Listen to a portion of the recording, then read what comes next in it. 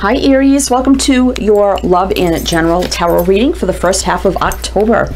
This is Mary and this is Sunlight Insight Tarot. Thank you so much for stopping by and watching. If you're new or returning, welcome, welcome, and thank you. So Aries, in this reading, we're going to take a look at everything. Taking a look at love, money, career, friends, family, advice, guidance. Whatever comes out, I will tell you what I see. So welcome in, welcome in. I hope everyone is doing well, staying safe and healthy at this time. This is for Aries, Sun, Moon, Rising, Venus, Jupiter, any heavy Aries placements in your chart, male or female, general collective reading.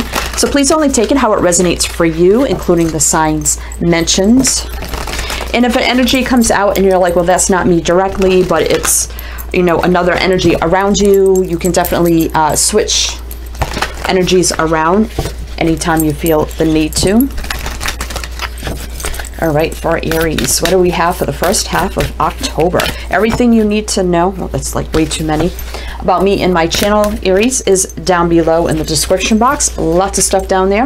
My Patreon, I do usually extendeds on mostly the love readings. That's something you're interested in. Lots of stuff down there. No extended here today.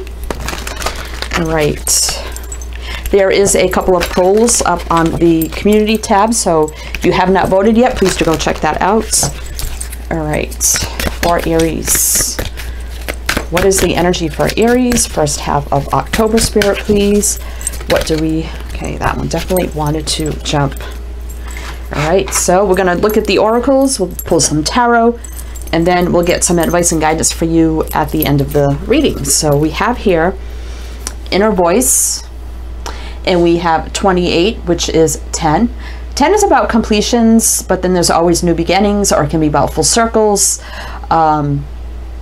here. So you're needing to trust your inner voice, kind of like your intuition, your higher knowing, your gut feeling, what your soul is really trying to tell you at this time. And I kind of see two hands reaching out there.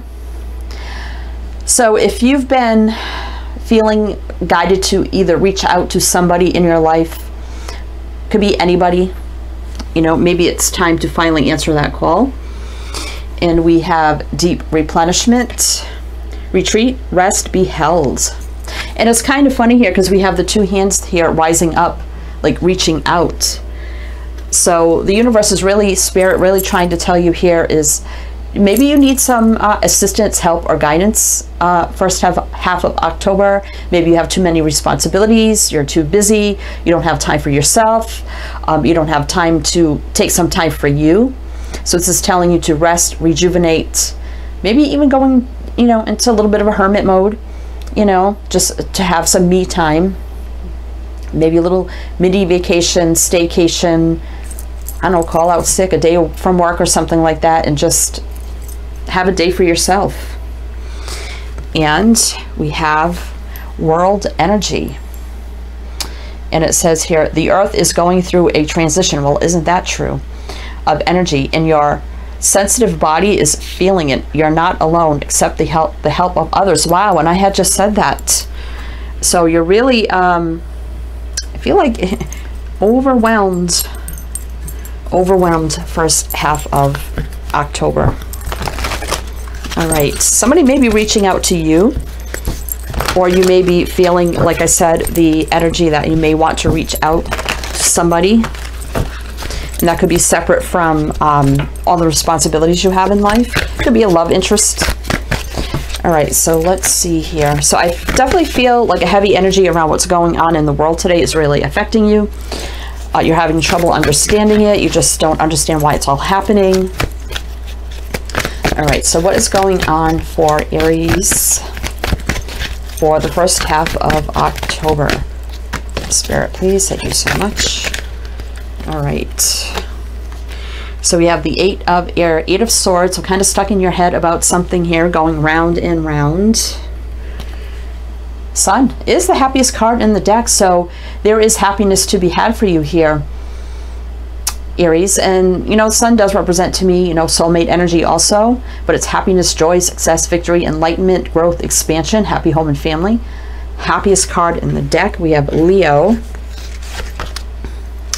8 of Earth, 8 of Pentacles. I feel like you're working too much, putting too much time and effort into something that's kind of got you stuck and bound here with the 8 of Swords. I mean, I feel like you enjoy doing this, whatever it is for you, whether it's your work or, you know, you spend a lot of time and effort, you know, maybe helping others. It could be friends, it could be family. You enjoy doing it, but you kind of feel bound and stuck to the energies also. All right. Somebody you work with also could see you as their happiness and joy. So, or you see somebody in that light, but somebody's stuck in their head about it for some reason. Let's see. 8 of Fire. Wow. A lot of 8s here. 8s are travel, action, communication. They do call this Cupid's arrows. So, I mean, 8 of Wands is about taking action. Could be about text messages, sending out a message. I feel like somebody is stuck in their head, Aries, about either reaching out to you or you reaching out to them. I feel like it's a love interest, someone that kind of brightens your day, feel like very happy, joyous. They could have a good sense of humor. They really shine. They really make you laugh. Very happy energy. And it's funny, we have 19. The sun is 19, which is 10 again, so that's 2 10s. So there's some sort of new beginning here. And we have 3 8s. Which is 24, which would be 6. Peace, harmony, balance. Emperor. Is it a boss, Aries? This is Aries. So this just could speak to, yes, we're talking about you. Or maybe you are a boss, or maybe this is about a boss of yours, or somebody of high stature, or maybe somebody who owns their own business, rules an empire, is an entrepreneur. You could also be thinking about branching out on your own and creating your own business or your own enterprise or something like that. But you may be a little stuck in your head about how to do it, how to go forward, how do I start this, how do I take action on it. But I see the Sun here is the best card in the deck, that it would bring you ultimate fulfillment. King of Water. This is about following your heart. This could be Pisces. This could be somebody that's holding back their love, their emotions, their feelings, but they know how they truly feel. So this is either you know, feeling like maybe you love somebody, but you're not telling them, want to tell them, but stuck in your head about sending out a message, if it's just, hey, how are you, or connecting on social media. I feel like for some, it could be somebody you work with, or it's a work, not work, a place of business, maybe you frequent often, and this person owns this business also. I still feel like some of you, oh my gosh, look at this. The Queen of Water just popped out. We have divine counterparts here. This is soulmate energy here, Aries. You have a soulmate in your energy somewhere. So we have Cancer, Pisces. Or this is telling you you really need to balance out your masculine and feminine energies here. Listen to your inner voice. Maybe there's a business you'd like to start, something creative, and you feel like it would help, if not the world, maybe at least your community, and you feel like you're contributing to resolving or helping the energy of the world today. But I feel like you don't have time to do this because you have deep replenishment, which is saying that you're overwhelmed, you have too much responsibility, too much of a workload, so you may not even have time to get this project underway or this endeavor, whatever it is for you. It could be somebody that you're creating this with that could actually be a soulmate also. All right. Could also speak of parents here. So maybe for some of you, this has to do with your parents. The Emperor can be a father figure, a parental figure. So maybe you're taking care of your parents. Maybe they're up there in age and they, you know, need a lot of assistance at this time. So that could be something that's also taking up your energy. We do have the Messenger of Fire. This is the Knight of Wands. This is Sagittarius energy, you know, and this is about going after what you want. A lot of fire, drive, ambition, creative energy, and just going for it and getting it done. Sometimes the Page of, not the Page, but the Knight of Wands, they're like, oh, it's a player, very in and out energy. I mean, it could be, maybe this is someone you're kind of dating and it's not serious. It's fun, it's flirty. you know, just have good times together. But I do see two people that have mutual feelings towards each other. So if it's just very in and out, it's casual, there's hidden feelings, I feel, on both sides here. All right, let's get one more for Aries. Aries. Aries. And the moon. Oh my gosh, look at this. Masculine and feminine energies. Moon is Pisces again, and this is about listening to your voice, your intuition, your higher knowing. You know, maybe having a little bit of fear of the unknown. Someone may have a little bit of fear of the unknown, the path ahead. Where is it going? Where is it leading to? Can I trust this? But really needing to listen to intuition here. And moon is all about cycles and rhythms and changes too. Moon changes how many times every month? Wow, sun and moon, 18, 19, masculine and feminine energy, matching counterparts here. King and Queen of Water. Cups. Let's see what's on the bottom of the deck. Well, we have a Queen of Earth now, Capricorn energy.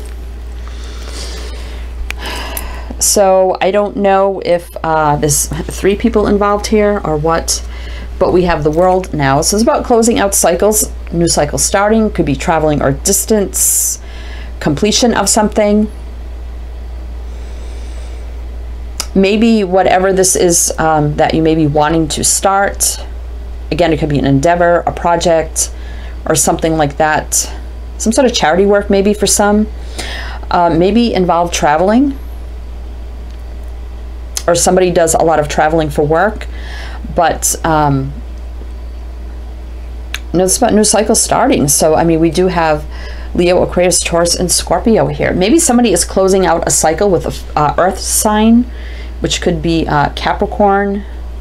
Doesn't have to be though. And then we have Hangman. So it could be that somebody is still stuck. I mean, the king or queen of earth can be a married person.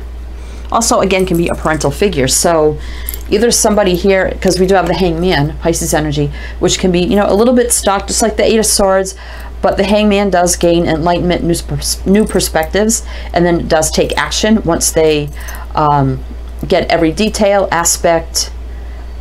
They learn, you know, the new perspectives and enlightenment, and then they take action in like a new direction. So I kind of feel like here, somebody may be stuck, maybe somebody is still married and they're kind of stuck in that situation, but I do see that that situation could be closing out for them here. That could be the messenger of fire, could be a message, though that is the Knight of Wands, but with the word messenger here, it could be getting the message also. So let's just clarify here. I want to see who this Queen of Pentacles is. That's way too many. Who is this Queen of Pentacles? Who is this Queen? Messenger of Water. This is the Knight of Cups. So, I mean, that is about moving forward in love. Making, you know, the romantic effort in a loving situation, or somebody moving forward, following their heart. You know, this Queen of Earth could also be somebody who is stable, grounded, secure. They make their money. They own their own business. And things are changing. You know, getting unstuck in a situation, and finally things are changing for the better here. With the World energy, things finally moving forward. But, I mean, we have the King and the Queen of Cups along with the Knight of Cups. Let's see what the Hanged Man is. Let's get one more on these energies from the bottom of the deck for Aries. For Aries, please. Four of Cups. Yeah, I feel like somebody here could be getting divorced or separated or ending a cycle with someone where the Four of Cups is kind of boring, melancholy, blah. Not a lot of love, emotions, or excitement left in the connection. So definitely something closing out here. I mean, the Eight of Swords is being trapped. So a lot of different energies here. I feel like for love, Aries, there is a connection here. So it's either somebody you work with, somebody that owns their own business, someone maybe you're creating something new with, and there is a connection, or maybe someone you're dating and it's not serious, but there are hidden feelings between the two of you. You both actually do deep down feel the same. because we do have masculine and feminine energies here. Some may be taking care of their parents or family members. It's taking a lot of their time. But there's a need here, definite need to lay down some responsibilities. Yeah, as I say that, the 10 of Wands is about being overwhelmed, overburdened, and having more time for oneself. And for some of you, you're thinking about starting your own business, but you don't have the time to get it off the ground. You know, it could be a side project, endeavor, or something like that. I do feel like you're working hard, whatever you're doing now, but you're feeling trapped and you don't have time to start this other project, whatever you want to do here.